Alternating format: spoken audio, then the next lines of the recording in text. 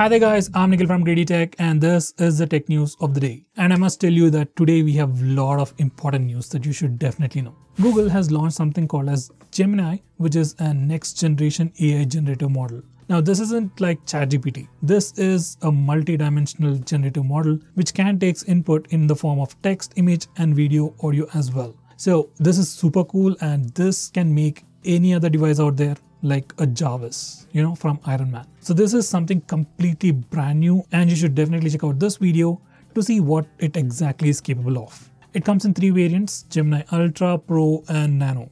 Nano is the completely distilled version where it can be used on mobile phones. Pro version is the light of Gemini Ultra version, which can be probably used on PCs, and the Gemini Ultra can be used on complicated problems. Overall, this is a huge step in terms of AI, and this is something you should definitely look into.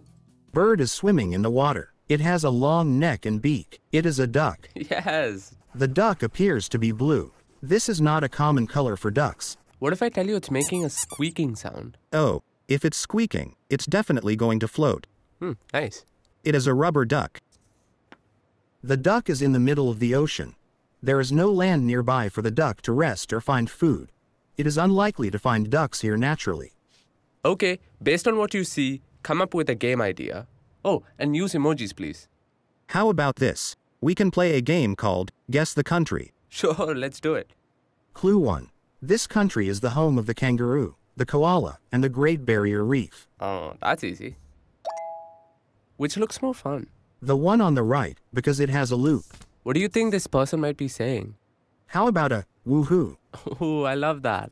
Realme is going to launch a brand new phone called the Realme C67 5G phone on December 14. Now this phone might be coming up with the Dimensity 6100 Plus processor, which is a 5G processor, and expected price is around 10,000 rupees. Redmi has also recently launched Redmi 13C 5G, which also comes with the same processor, so you can expect similar pricing. We have seen power banks for a very long time. But now, Urban, well, I know it doesn't spell like Urban, but I'll call it Urban anyway. Anyway, Urban has launched two new power banks which are just pocket size. They come in two capacities. One is a smaller 10,000 mAh and the other one is a 20,000 mAh. And the price is also pretty competitive. You can get the 10,000 mAh variant for 1,500 rupees and the 20,000 mAh power bank for just 2,500 rupees. We also have a pocket size power bank from Xiaomi, but it comes in only the 10,000 mAh variant. It's definitely a pretty cool gadget. You should definitely check it out. Xiaomi is going to launch the Redmi 13 series in India in January. Now, these phones, the Redmi 13 and the 13 Pro, have already been launched in China in September, but we'll be getting all the 13 series phones, that's the Redmi Note 13, 13 Pro, and probably the 13 Pro Plus in January. So if you're planning to buy a phone around 15,000 rupees or 25,000 rupees, it's better to wait for these phones as well. Meta has launched something called the Meta AI Chat, which is like ChatGPT in US on WhatsApp, Instagram, Facebook and Facebook Messenger. Now, once again, this is just like ChatGPT, but it's from Facebook or Meta. Okay, first we can get features like text to image generation. Like when you're chatting with someone, you can ask AI to create an image, let's say a hippo eating spaghetti. So the AI can immediately generate that image. Next, you can also talk to the AI to look for videos or reels on Instagram. And in the same way, you can use this Meta AI to create greeting messages or just draft a post on Facebook.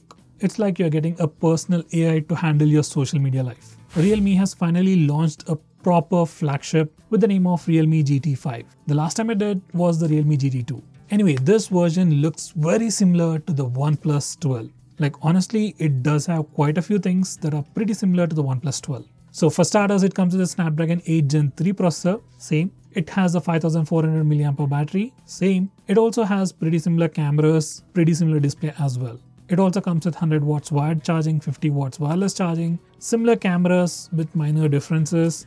So anyway, it looks pretty similar to OnePlus 12. The major change would be the gestures. So this time Realme is bringing fancy gestures to the Realme GT5 where you can just do stuff like, I don't know what I'm doing. Like you can do different gestures in front of your phone to perform smaller actions if you're interested. Government of India has announced a major update regarding new SIM cards. From January 1st, 2024, everything's gonna be digital. Like if you wanna apply for a new SIM, you don't need to submit any physical proofs. You don't need to submit a passport size photo either. Everything is gonna be digital. So this is definitely a pretty good initiative from the government to protect your privacy and when you share your details with the SIM card owners, you don't know where your information will go. So this is definitely a pretty good option. WhatsApp is going to launch a brand new feature which sounds pretty crazy. Okay, to begin with, we'll start with video calls. You can do video calls on WhatsApp. We can do the same on apps like Google Meets, Zoom calls. Now, WhatsApp is going to bring screen sharing feature.